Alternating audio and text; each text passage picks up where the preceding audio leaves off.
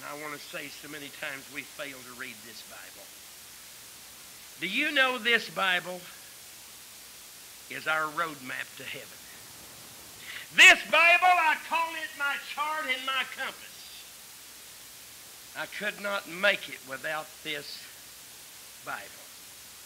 Because, my friend, without this Bible, you can go the wrong direction, or you can veer off a little bit like a pilot flying a plane. He could miss his course with just a few degrees, and the further he went, the further he would get away from it. And we fail to read this Bible.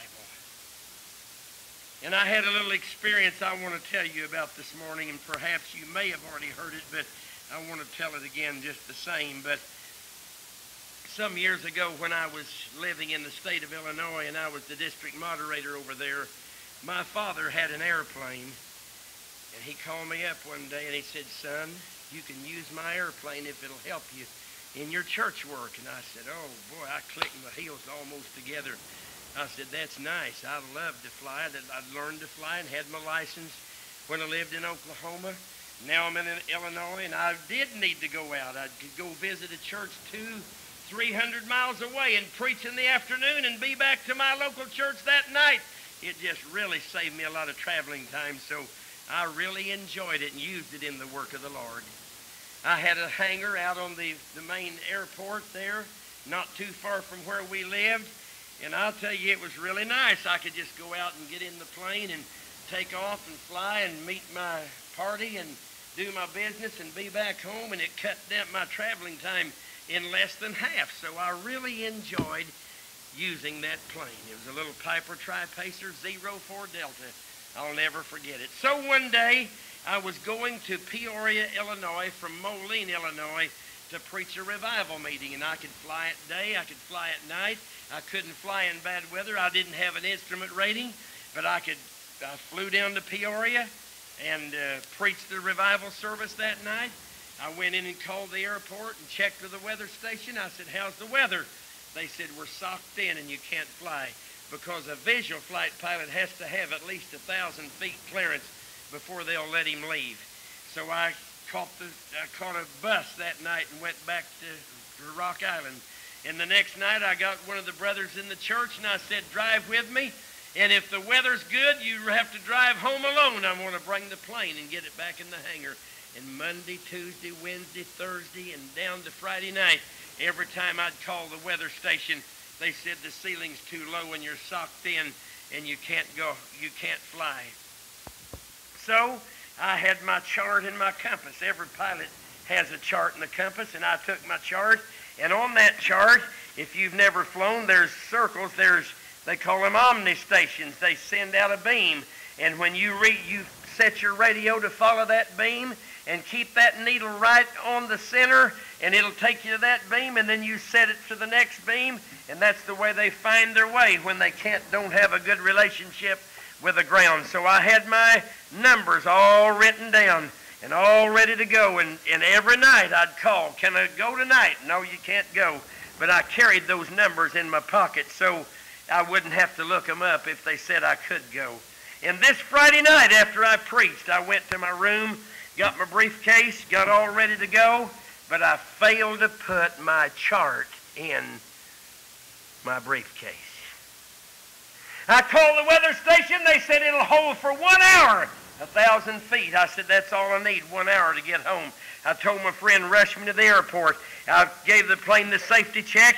Didn't worry about my chart. I thought I had it in my briefcase. It was laying at home on my bed. I had the radio numbers, and when I looked for my chart and I couldn't find it, I said, "Oh, well, I can get home with just these radio numbers, and I can tune in on the radio and follow that needle." And so I called the tower for clearance, and they gave me clearance to take off. And I took off into the night. And they said we had 1 hour to hold at 1,000 feet, but I hadn't any more and gotten just out of town good, and I began to bump into fog. And you know, friends, when you're in an airplane and you hit fog, you don't slow down. If you slow down, you go down. You just have to keep going, whether you can see or not. And so here I experienced my first night of trouble in the plane. I was bumping into fog, and all of a sudden, I was so fogged in, I could not even see my propeller.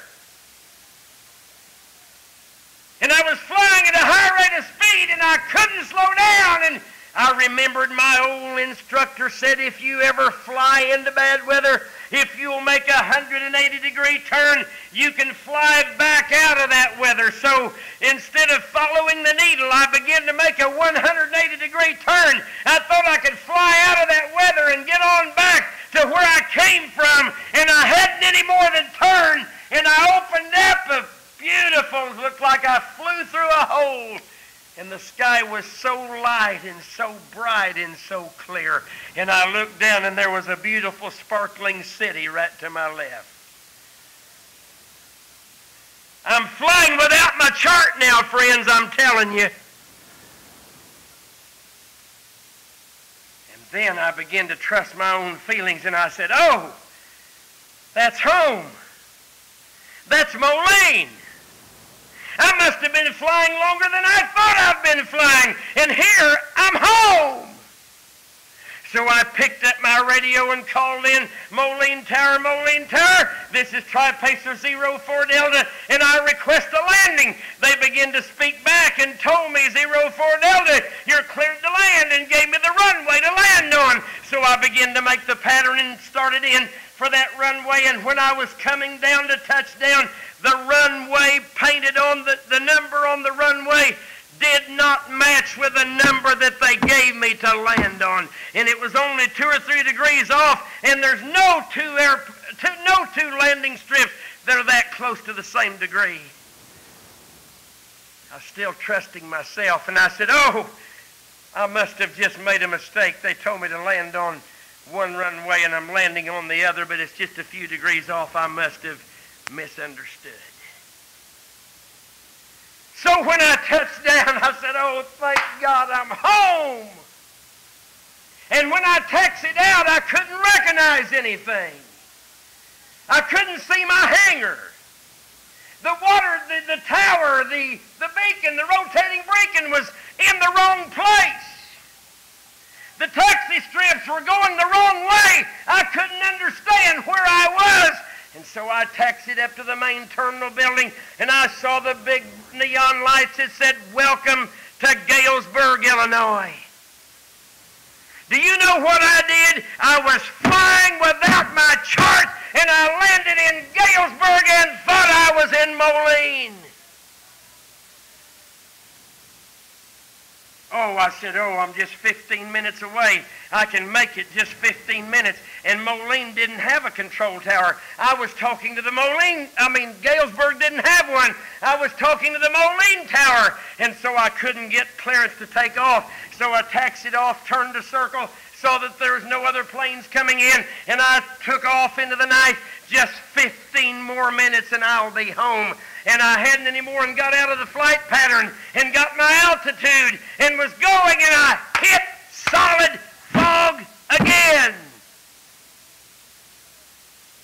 I thought, oh, I know what I'll do. I'll make that 180-degree turn and fly out of it. And when I made the 180-degree, I didn't fly out of it. And then I turned to the left, and then I turned to the right, and then I went up, and then I went down. And I thought, oh, my God, here I am. And then oh, folk, I nearly fainted. I remembered that there was 2 high radio towers between Galesburg and Moline, and I could see them from my home, those high towers with those guy wires out, and I realized that I'm flying around those towers and I don't know where they are.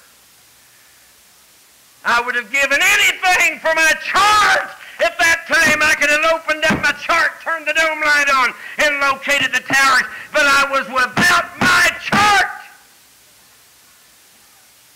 And then I thought, oh, if I see a red light, I'm dead. There'll be no time to move. I couldn't see even my propeller flying around those high towers, knowing those guy wires were out there, lost in the fog, not knowing where I was going. I cried to God, oh, God, don't let me die, don't let me die.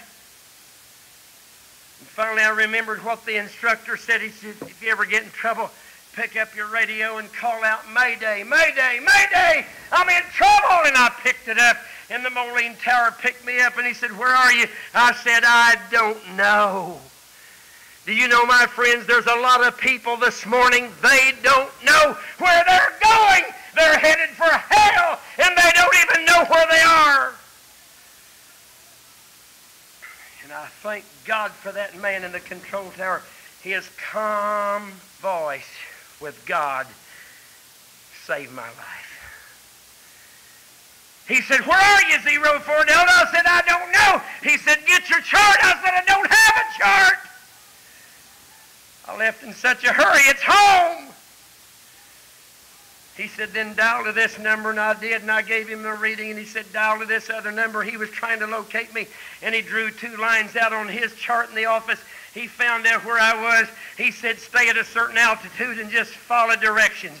I said, "Yes, sir, I will." He told me to fly a few degrees this way, and then he told me to make another turn. He was guiding me around those towers and getting me out of that. Now he said, "Fly straight ahead, and when you see the Mississippi River, call me." And I couldn't see out, but I could see down. And I kept flying. I said, "I don't see the Mississippi." He said, "You're on your road." Said, "You're on the route." He said, "Call me when you see it." And finally, I saw the Mississippi River, and I called him in. I said, "Now I'm over the Mississippi." He said, "Make a 90-degree turn and follow the river." And he said, "Watch the bridges when you come in and be sure you clear them." And by the time I got to Moline, he had the bright flashing lights on that directs pilots to the airport which way to land, and he brought me right in. And when I hit the ground, I got out and said, "Oh, thank God, thank God." But listen, friends, I thought about the people I preached to, and maybe some of you here this morning, you're flying and you don't know which way you're going, and you're going without the chart. This is the chart. This is the compass. Jesus said you must be born again. Jesus said, "Except you repent, you shall all likewise perish." If we don't follow the chart and the compass, we'll miss heaven. Just this closing thought. When I began to think of that, several days later, I thought, oh, how humorous, how ignorant for me to think I was landing at Moline. I was talking to Moline. And until I got to the main building, I thought I was in Moline. And for me to tell other pilots, I thought I was landing at Moline, but I was really landing at Galesburg. That's humorous. Oh, we've had some big laughs over that with my friends that flew planes. But this morning, wouldn't it be awful to be on our deathbed and breathing our last breath and tell our friends, yes, we're going to heaven, but we haven't gone the direction of the book, and wake up in hell? Wouldn't that be awful? To think we were going to heaven and land in hell. And I'm not a judge. I can't see people's hearts. But the way people live, and I see them gone out in an automobile accident or a shooting incident, or even innocent people. There's the big famous basketball player's father pulled into that rest area to get just a nap. I've done it hundreds of times out on the road. He didn't think anything was going to happen to him. He just pulled in, good, strong body, health. And he met God sleeping in his car. And the way people live, and as fast as they're thrust out into eternity, and they think they're going to heaven, but they land in hell. Now, folks, I want you to think about this message. I want you to say to yourself and to God, not to me. I'm not God. I'm not a judge. I don't know how you live. It's none of my business. My business is to preach the truth. And I will tell you, I never get behind this pulpit what I don't do my very best to preach the truth to the people that are in the pew. But this is between you and God. Lord, if I died today, would I land in heaven? Or would I land in hell? I want you to stand with me and bow your head. I want to just pray to God. Lord, we pray this morning that you'll speak to people. And help this congregation that we may search our hearts.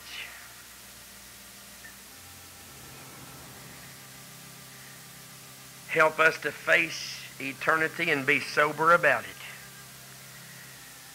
And Lord, if there's one person here this morning that is not saved or don't understand what we're talking about, that's never given their heart to the Lord or confessed their sins or repented of their sins and made a turnaround and forsaken their sins and start living a new life, blessed Holy Spirit, you are able to speak to them and show them their need. And if you will do that, Lord, we'll feel like great progress has been made. And then, Heavenly Father, you are able to help them yield to you, not to the preacher, not to this church, but to you. We think of people that sat in these pews in times past. One man went out and committed suicide. Attended church, heard the gospel, went home. Months and days and maybe a year went by, but he's lost today. Don't let anyone here this morning miss the call of God. I'm through preaching and we're going to dismiss. But before we do,